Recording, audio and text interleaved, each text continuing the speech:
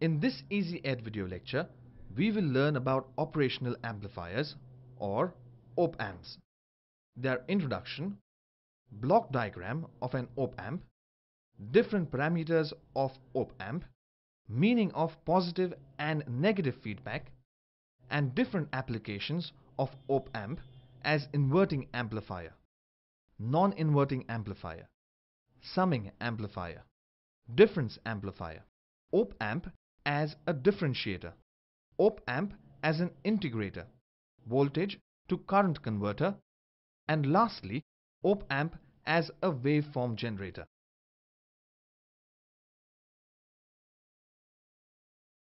An amplifier is a circuit that accepts the input signal and produces the amplified version of that signal at the output. The best example of an amplifier is a radio, which we use in everyday life. An operational amplifier is a circuit which performs different operations along with the amplification.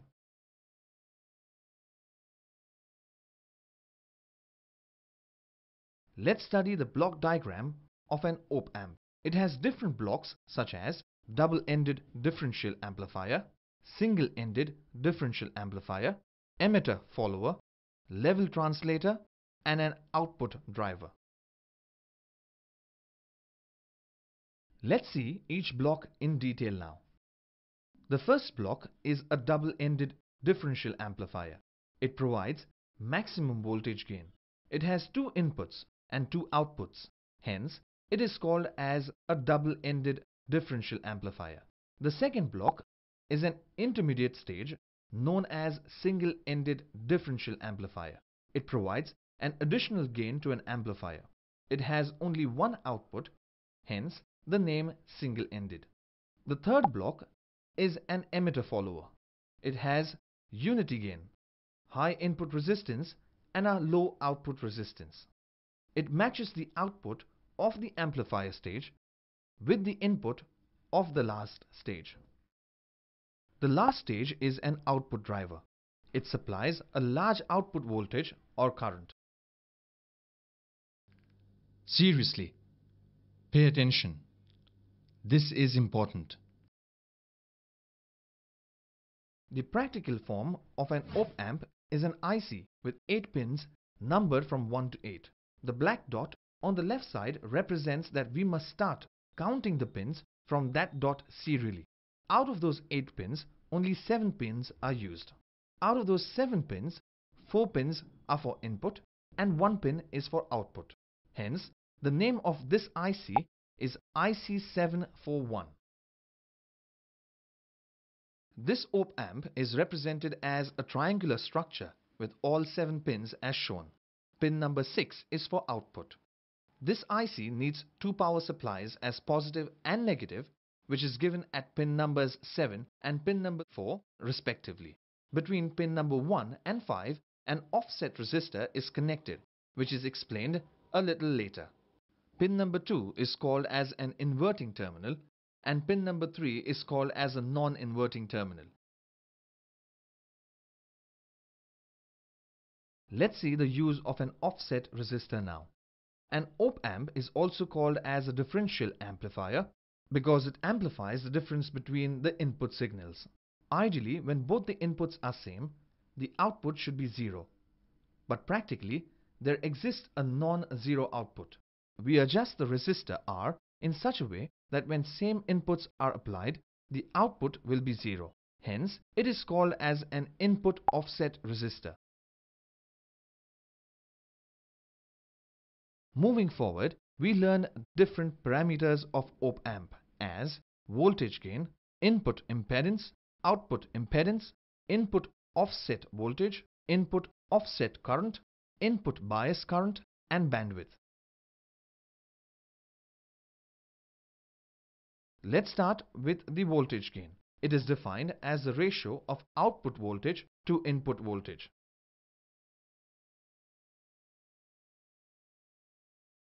The second term is an input impedance. The resistance offered by the input terminals of an op-amp is called as an input impedance. The voltage drop at the input of an op-amp must be very high. Hence, The input impedance of an op-amp is always very high due to equation V equals I into R.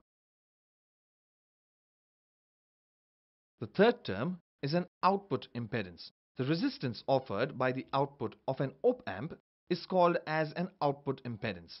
Generally, an output device like a speaker is connected next to an op-amp. Hence, it is necessary that all the output of an op-amp must be passed to the next device. In other words, the voltage drop at output must be zero. Hence, output impedance must be as low as possible. The fourth term that we learn is an input offset voltage. When input to an op-amp is zero, the output should be zero ideally. But if it's not zero, we need to apply some DC voltage at the input terminal to force the output voltage to be zero. This applied voltage is called as an input offset voltage.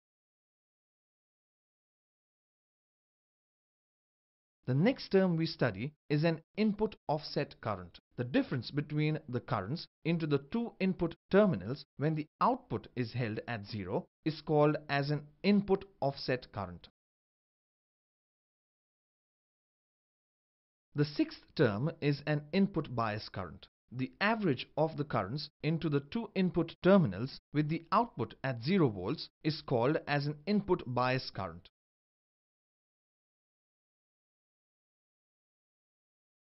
The last term is a bandwidth. The range of frequencies for which an op-amp can be used is called as a bandwidth of an op-amp.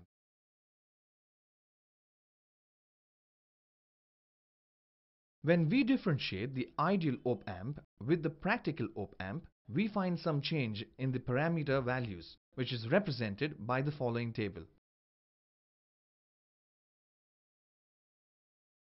We know that any circuit has two major parameters such as input and output, a condition in which some part of the output is fed back to the input is called as a feedback. In case of an op-amp, we have two types of feedbacks, such as positive feedback and a negative feedback. When some part of an output is fed back to a non-inverting terminal of an op-amp, it is called as a positive feedback. And when some part of an output is fed back to the inverting terminal of an op-amp, it is called as a negative feedback. Resistor RF is called as a feedback resistor. Hey, it's time to concentrate now.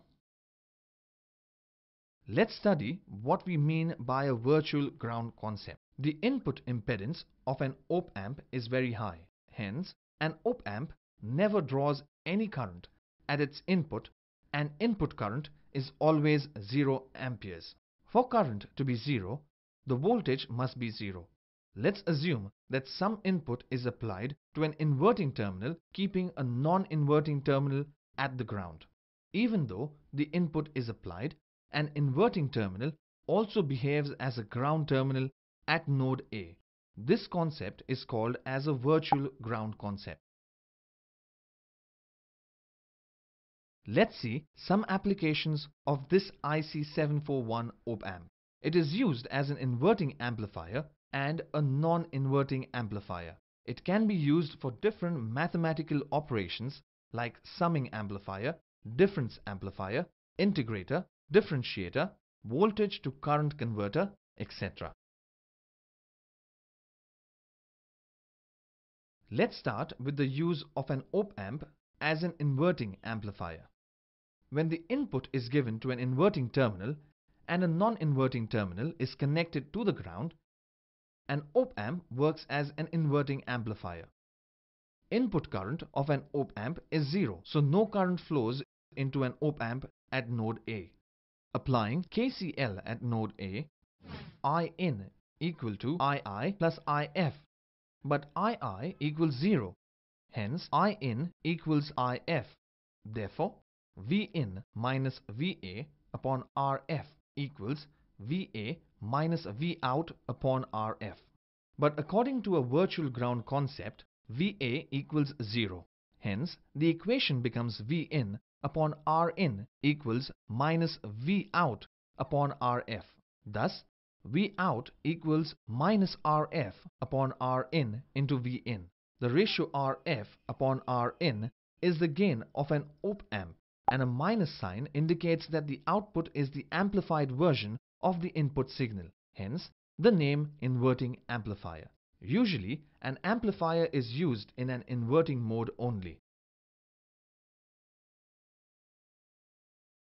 Let's move to a non-inverting amplifier. In this case, an inverting terminal is connected to the ground, and a non-inverting terminal is connected to the input. Applying KCL at node A, In equals II plus If, but II equals 0, hence In equals If. Therefore, 0 minus Va upon Rin equals Vout minus Va upon Rf. But by virtual ground concept, Va equals Vb equals Vin. Therefore, Vout upon Rf minus Vin upon Rf minus Vin upon Rin equals 0. Rearranging the equation in terms of Vout. Thus we get a final equation as Vout equal to 1 plus Rf upon Rin into Vin. Here, 1 plus Rf upon Rin acts as a gain, and as there is no inversion of signal, this amplifier is called as a non-inverting amplifier. An op-amp is also used for mathematical operations. We will start with an op-amp as a summing amplifier. We have three inputs as V1, V2 and V3 given to an inverting terminal of an op-amp, with the currents as I1, I2 and I3. Applying KCL at node X, I1 plus I2 plus I3 equals If. V1 minus Vx upon R1 plus V2 minus Vx upon R2 plus V3 minus Vx upon R3 equals Vx minus Vout upon Rf. But from virtual ground concept, Vx equals 0. Therefore, V1 upon R1 plus V2 upon R2 plus V3 upon R3 equals minus Vout upon Rf. Rearranging the equation in terms of Vout, we get Vout equals minus Rf upon R1 into V1 plus Rf upon R minus Rf upon R1 into V1 plus Rf upon R2 into V2 plus Rf upon R3 into V3. If R1 equals R2 equals R3 equals R, then we get the final equation for the output. As we can see, an output is an amplified version of the sum of all the input signals. It is called as a summing amplifier. The next application of an op-amp is a difference amplifier. Here, we apply KCL at both the nodes, node A and node B.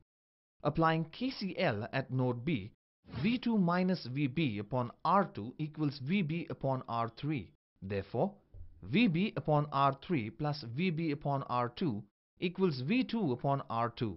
Rearranging the terms and writing the equation in terms of Vb, Vb equals V2 into R3 upon R2 plus R3. Name this equation as 1.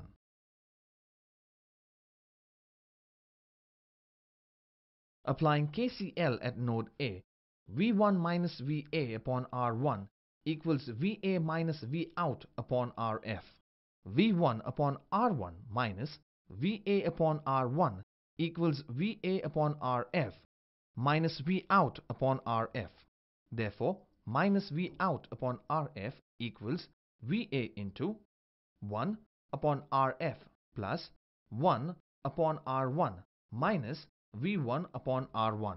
Thus, we get the following equation for Vout, which we call as equation 2. We know that Va equals Vb. Thus, we substitute the value of Vb into equation 2 and get the following equation. Let Rf upon R1 equal to R3 upon R2 equal to any variable z. Therefore, R3 equals z into R2. Substituting the value, we get the equation for V out in terms of Z. Rearranging the terms, we get the equation for V out as V out equals Z into V2 minus V1. If we consider Z as a gain of op-amp, then the output is an amplified version of the difference between two inputs. Hence, it is called as a difference amplifier. The next application of an op-amp is a differentiator. For this, we replace the input resistor with the capacitor as shown. Applying KCL at node A, IF equals IC. From the diagram, the current IF equals VA minus V out upon R, and the current flowing through a capacitor is C into dVc by dt. Hence, VA minus V out upon R equals C into d by dt of V in minus VA. But VA equals 0, thus minus V out upon R equals C into dV in by dt. Thus, V out equals minus R into C into dV in by dt. As we can see, if we take R into C as a gain of an amplifier, then the output is the differentiation of an input. Hence, it is called as a differentiator.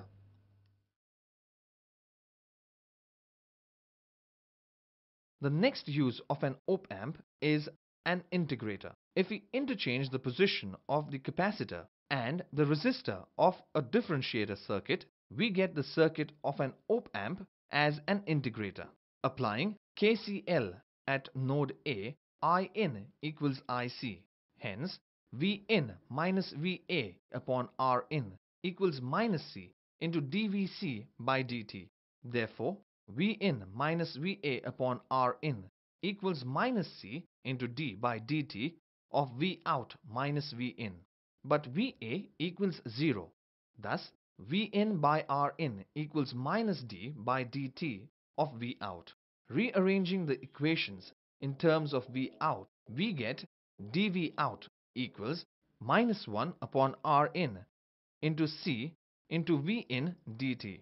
Integrating both the sides, we get V out equal to minus 1 upon Rin into C into integration of V in into dt. If 1 upon Rin into C is the gain, then the output is an integration of an input. Thus the name integrator. The next application of an op-amp is as a voltage to current converter.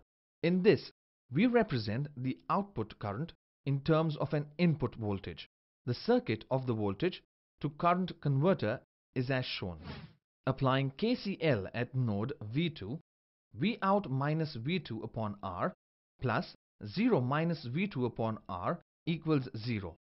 Therefore, V out minus V2 upon R equals V2 upon R.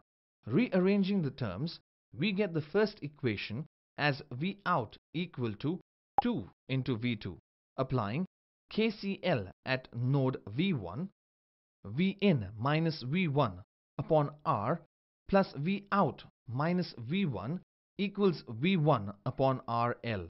We rearrange the equation in terms of V in upon R, but V out equals 2 into V2. Thus, V in upon R equals V1 upon RL plus 2V1 upon R minus 2V2 upon R. Also, V1 equals V2. Thus, V in equals V1 upon RL. But V1 upon RL equals IL, the load current. Thus, IL equals V in upon R. As seen, the load current is represented in terms of an input voltage. This circuit is called as a voltage to current converter.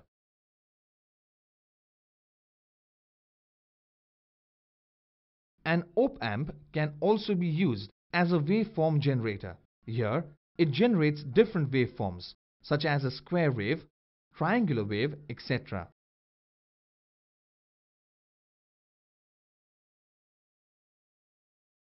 First, we will see an op-amp as a square wave generator.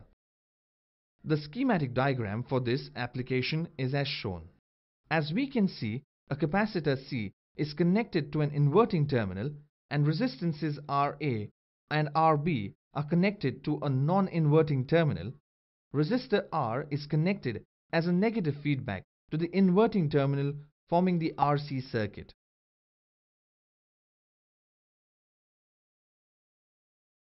As soon as the op-amp is supplied with the supply voltages plus V and minus V, we get some output as V out.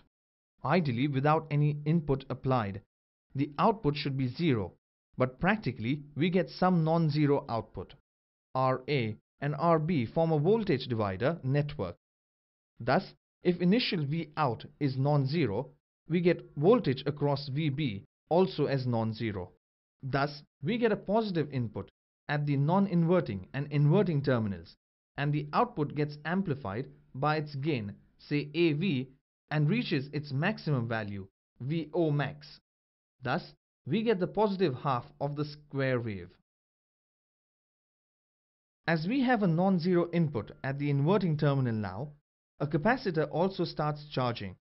It will charge continuously till its voltage becomes greater than VB. As soon as voltage VC is greater than VB, the inverting input becomes greater than the non-inverting input, and hence op-amp output switches to negative voltage and gets amplified till minus VO max.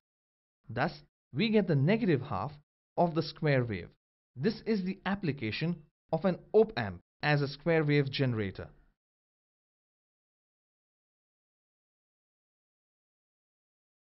Now we see an op-amp as a triangular wave generator. We have already seen that the output of the integrator is a triangular wave if the input given to it is a square wave. Thus, to construct a triangular wave generator, we combine two circuits such as a square wave generator followed by an integrator as shown, and at the output of an integrator we get a triangular signal. Let's see what all we learned in this chapter. An operational amplifier is a 8-pin IC with 7 active pins, 4 input pins and 1 output pin. Thus, it is named as IC741. Block diagrams of an op-amp has different blocks such as double-ended differential amplifier, single-ended differential amplifier, emitter follower and an output driver. The ideal and practical values of parameters of an op-amp vary as shown below. When a part of an output is fed back to the input, it is called as a feedback. An op-amp has two types of feedbacks such as positive feedback and a negative feedback. In general, the output of an op-amp is V out equals AV into V in, where AV is the gain of an op-amp. An op-amp, when used as an inverting amplifier, produces the inverted and amplified version of an input signal. When used as a non-inverting amplifier, an op-amp only amplifies the input signal at the output. A summing amplifier produces the output signal as the gain into the sum of all the input signals. The output of difference amplifier is the amplified version of the difference between a non-inverting and an inverting terminal input. Interchanging the positions of a capacitor and a resistor gives us two different circuits such as differentiator and integrator. An op-amp can also be used as a voltage to current converter, where load current is expressed in terms of input voltage. Op-amp can be used as a square wave generator and also as a triangular wave generator, which is a combination of a square wave generator followed by an integrator.